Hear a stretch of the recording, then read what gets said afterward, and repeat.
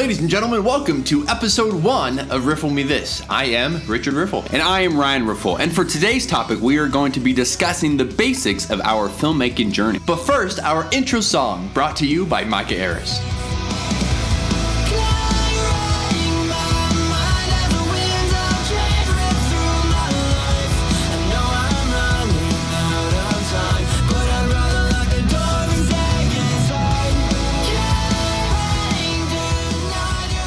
I really enjoyed that song. Yeah, so did I. So just so you guys know, every time we do an episode, our intro song is going to feature an artist that we've talked to and said, hey, can we play your song? And they obviously say yes. It's not just copyrighted music. Yeah, exactly. And this song that you heard today is called Speed of Light by Micah. So if you want to find him, he is on Spotify. You can type in Micah, and we'll also put his link in the description below. Ryan, let's get into today's topic. So today's topic is about our filmmaking journey. And so what I want to do is I'm going to hand it over to Richard. He's just going to discuss the very basic timeline of our filmmaking journey, and then we're going to dive into Facebook and respond to the questions that people asked. So why don't you start us off, kind of just go from where we started and where we are now in a basic 30 seconds to a minute and not a 15-year story. yeah, not a 15-year story, yeah. Longer than 15 years. Longer than 50. Yeah, it's what been are we at, like 20 years years of a filmmaking journey? So we started, when we were 13, so we're 32.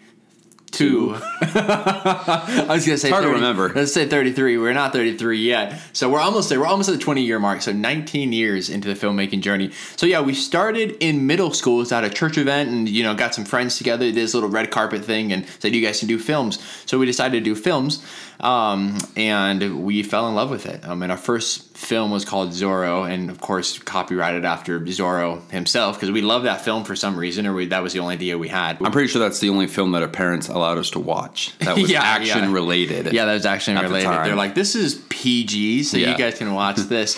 And so we did that, and then into high school we made films for friends. We also got out of a lot of speeches by saying, hey, we could do a speech for you, or check this out, or we could make a film. And that was before films were really popular. So it wasn't like a lot of people were like, oh, let's make films. So I'm a teacher now, and a lot of classes that aren't film related say, hey, you guys have to make a film for a project. That never happened when we were in high school. It was very rare, and that was the point. And so they were like, that sounds amazing. Sure, do that. So we didn't have to speak in public, and we could do what we loved. We didn't have to write an essay either. So really, it was an easy A.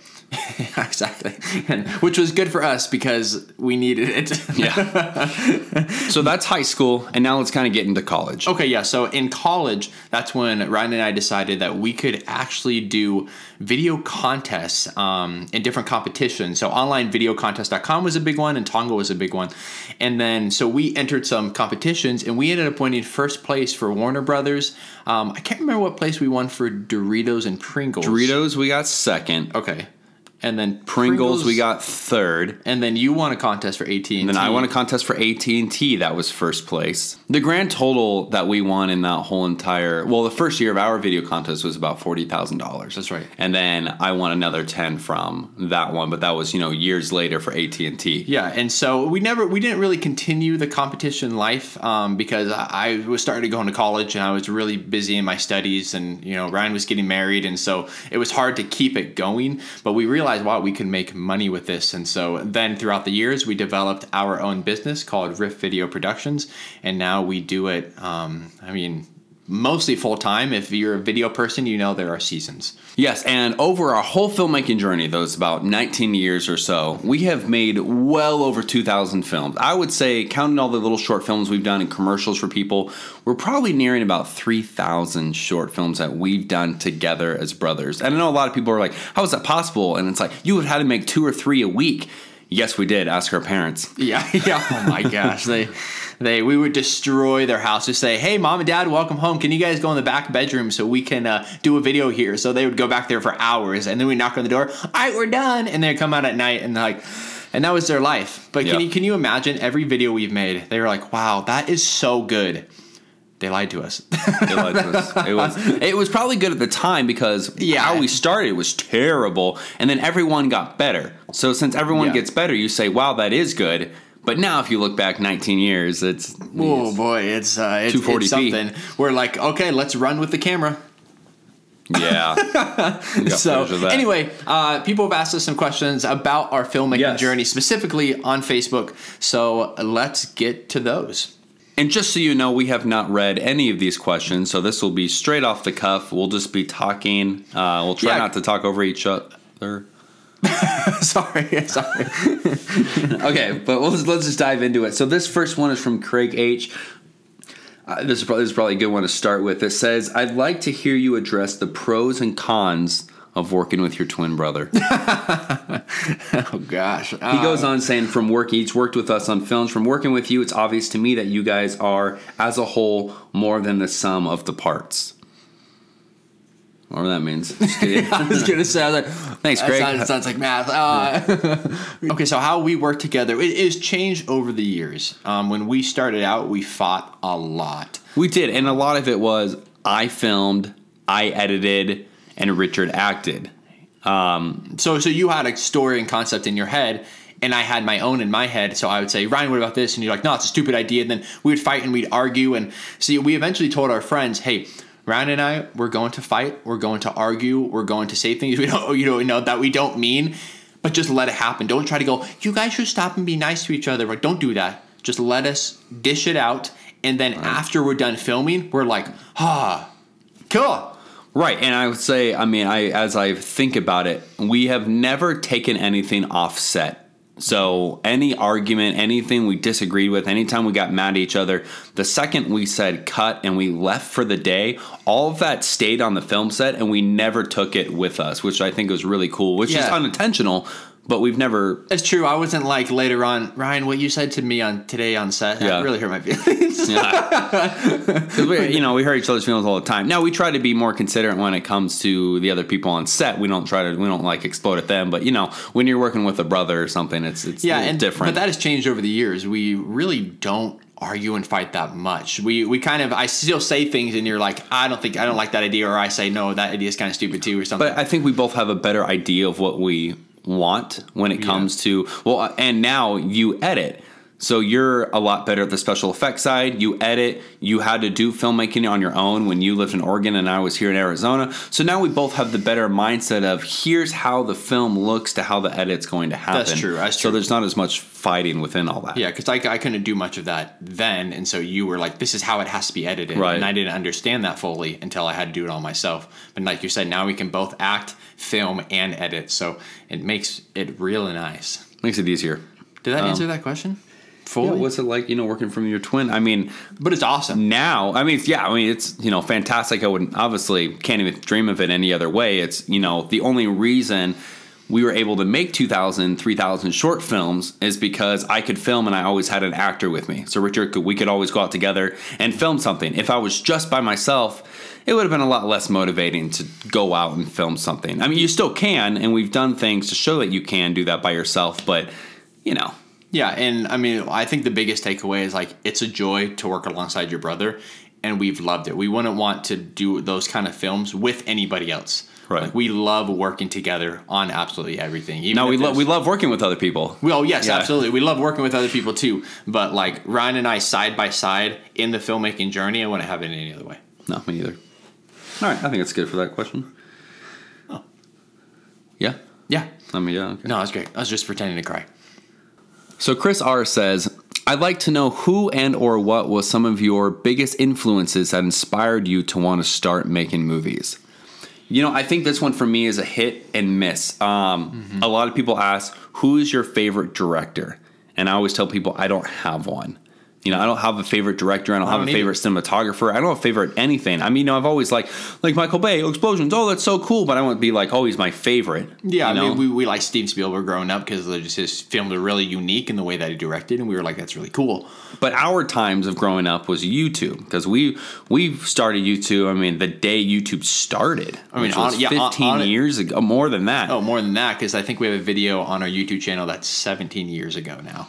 Right, and that was close to when YouTube got started. Yeah, we'll have to look at that exact date. But I think even like Freddie W. was a bigger inspiration to us because he was doing things that we wanted to accomplish. And we were like, wow, that's amazing. So we watched like all of his videos and tried to learn from them. So YouTube was a bigger inspiration. Corridor Digital and Freddie W. were our two biggest people that we inspired to be like. They made action films, and their cinematography was so amazing. Yeah. We thrive to be like it. We weren't very good at learning from it, I don't feel. No. I wish we would have been able to capture everything they did. We just didn't have the same programs and the same engineering mindsets that a lot of them had. Because you look at Core Digital now, and it's like super heavy on visual effects and 3D modeling and all that stuff, and they're a whole different realm than what we are now. And they were a bit older when they got started on YouTube, so they had a little more wisdom and like college degrees in that background. And versus Richard went to school in psychology, and I was a college dropout. We didn't really go to school or do any filmmaking school in our life. We've had to learn and just be all self-taught. I've never had a favorite movie or any. Wow. I was gonna try it. No, you gotta do it like this. You gotta go. There you go. That was terrible. That's really hard. That's really hard to do with the water bottle. It is. I thought it was gonna be really easy. Sorry. Okay. Sorry, viewers. That's not what I meant to do. Influences. Yeah, but I don't think we ever had a favorite movie growing up. I mean, the problem is I have favorite movies, but I really like The Incredibles. But it's an animation, so I can like learn ideas and concepts from it. But I never had a movie growing up that I was like, this is my true inspiration of where things came from. Right. Truly, I think we're just inspired by ourselves.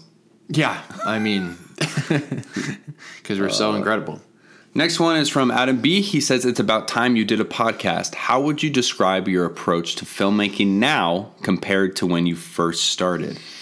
We kind of answered that a little bit in the previous question. But, I mean, it was very like high school kids would come over. We would invite friends over to school and go, we don't know what we're doing yet, but we're going to make a film in a couple hours before we have to do homework.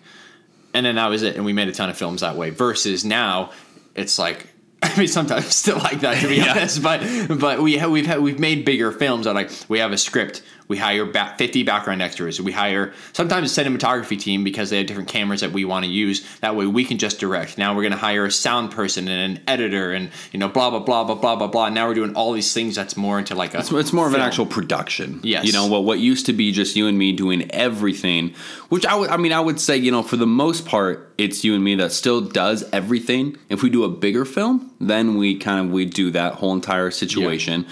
But like, a film we made just a week ago, it's still just us doing filming and editing, but we just come at it at a more professional approach. Sure. I mean, that's even like this podcast. Like we wish we had a whole team back here helping us with stuff, but we're like, okay, we got a whole bunch of cameras. We got a whole bunch of lights. Oh no, our batteries aren't working. So we got to charge batteries. Oh, let's go out to the school and grab more lights. Let's do this. And then we can do this. And then we're going to say this and look at this. And like everything is still us for most of our films.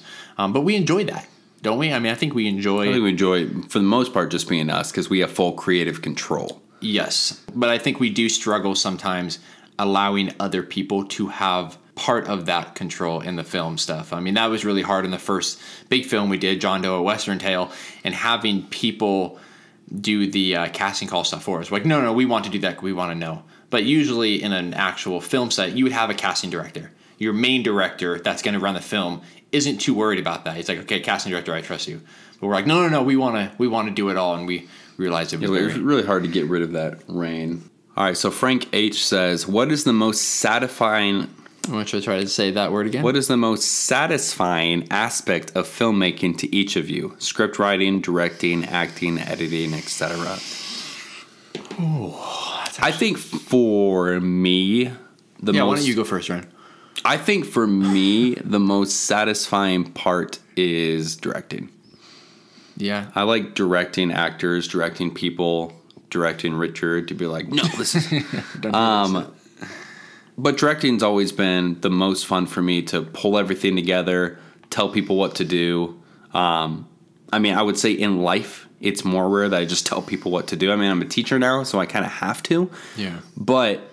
it just allows me to have that control. I kind of seen you grow up like that when you even when you were a manager at a movie theater.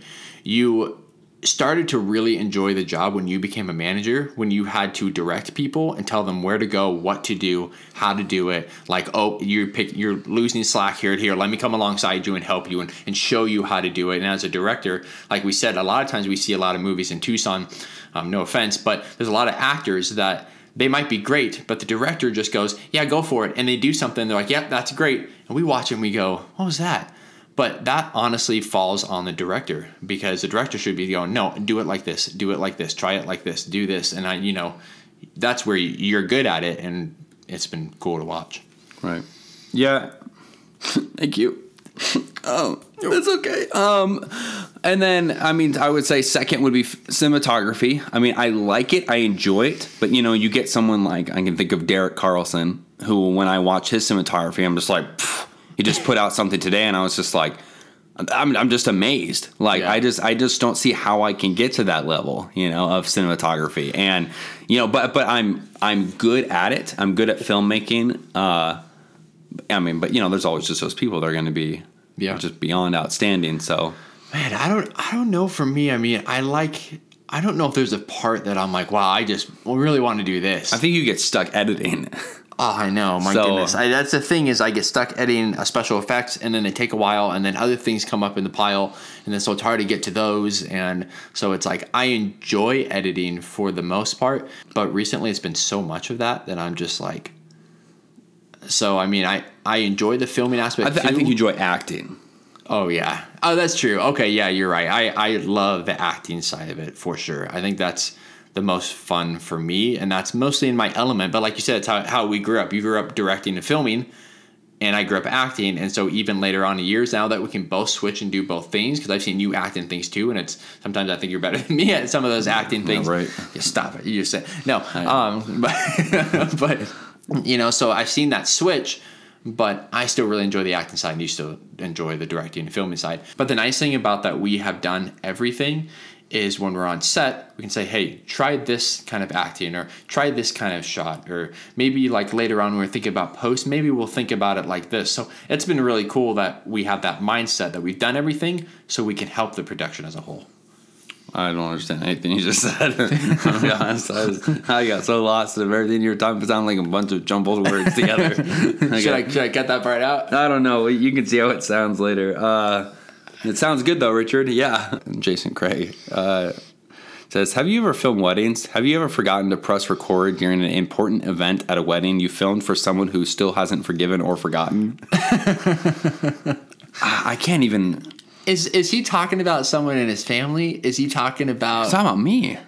He's talking about you? But, like, I honestly don't ever remember not pressing record for an event. What I do remember, but this was in Arizona, is we recorded an audio. I hate audio. It's probably the least favorite of Richard and I's existence. That's why we're lucky that this mic works for both of us. But I filmed a wedding where... we had recorded, and it was recording the bride and groom, and they were trying to light candles behind them, and it took them about 45 minutes to light these candles behind them, and so the audio died before they could even say their vows. But it's like, is that our fault? It's not really, because it should have been from 12 to 12:30, not 12 to 2. Yeah. So, but I don't honestly, like I said, you can put this in or not, but I don't remember ever a time not press and record during a wedding, especially one that Jason remembers 15 years later. Yeah, I mean, we both did something with Jason. I remember we went to like Astoria, or it was one of those places. I've done a lot of weddings with Jason, so I mean, yeah, I guess I only really did one on that golf course, and like being a second camera shooter, best gig ever. You film for the day, you hand him the SD card, and you go, bye. It's the best. But I mean, I would say, listen, after the 3,000 films we've done, that one has completely left my memory. Yeah. I mean, there's a lot of films that we've done where we've maybe forgotten to press record. I mean, my biggest thing is when I fly my drones, I get all this amazing shots, and I'm like, this was so beautiful. I bring it back to me. I press my GoPro to hit stop, and it starts recording.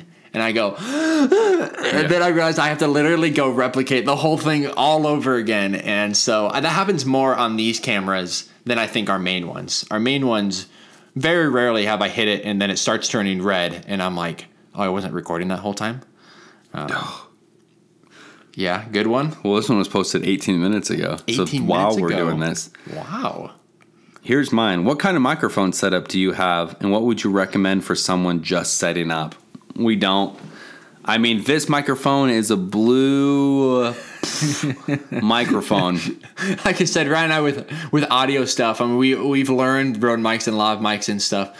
But man, we're like, wow, this mic, it can capture both of us with one audio thing that I can sync later. Great. I mean, you got this one for the school initially.